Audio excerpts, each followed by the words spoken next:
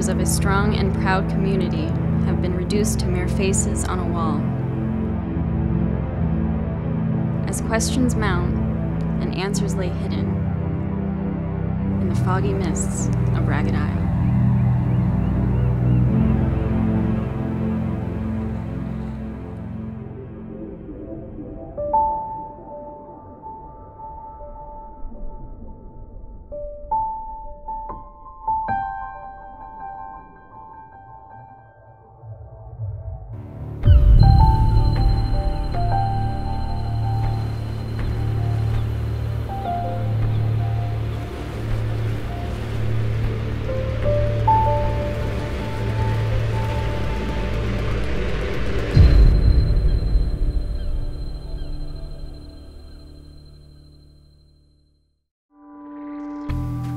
Okay, what do we know? Very little. I've conducted over 35 interviews. Nobody knows anything. Somebody knows something. It's a small island. You can't just drown two bodies, drag them to two different locations, and dump them without somebody seeing something. You know, the bigger question for me is why? I mean, why would someone go through all this trouble? I mean, what's the point? Do you think we're looking for one killer? You think whoever killed Bill and Mac also killed Harrison Shaw? Why? Do you have a thought? What if what happened to Mr. Shaw is in some kind of retaliation for Mac and Bill? Keep going. Look, you and I both know that those boys were fishing in the restricted zone, and you can be damn sure that Harrison Shaw knew it too.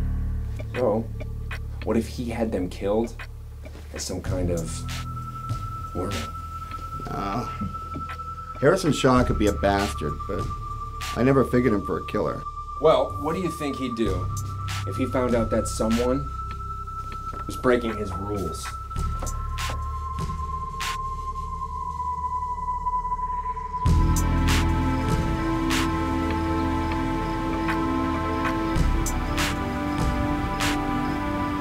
Got your text?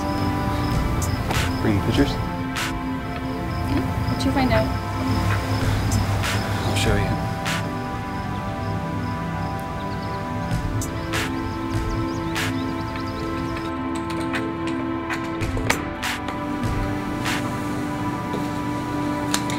Is there anything that I can help you find? Thank you, Colleen.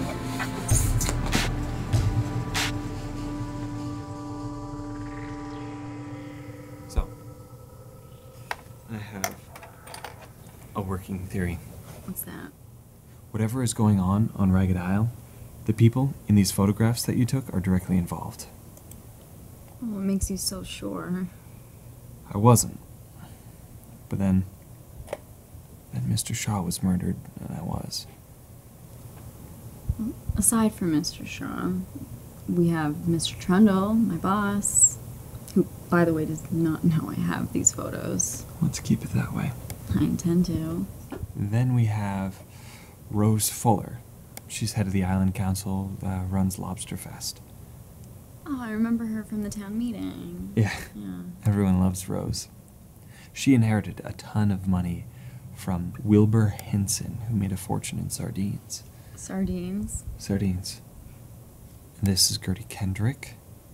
The author? That's the one. More popular than Stephen King. In Knox County, anyways. There's a fifth person in these photos. Yeah. And her face doesn't show up in any of them. You don't recognize her back? I don't. Okay, so before we do know, what do they have in common? Aside from the fact that they're all rich, nothing obvious. They're all rich for different reasons. Oh, yes. And no. They all have different careers, but they all inherited a lot of money, and not from parents. More sardine fortunes? No. They all had mentors.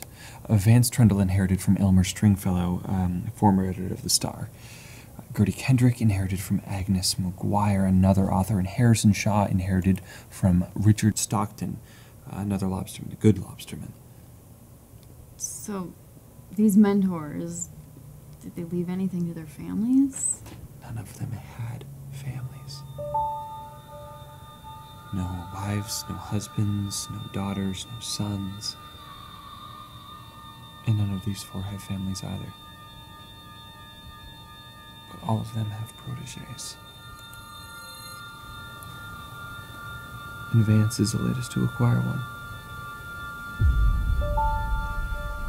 That would be me. That would be you. So what does this all mean? What are we dealing with? A cult? A secret society? What? I don't know. But I'm going to know. Do you want in? Yeah, I do.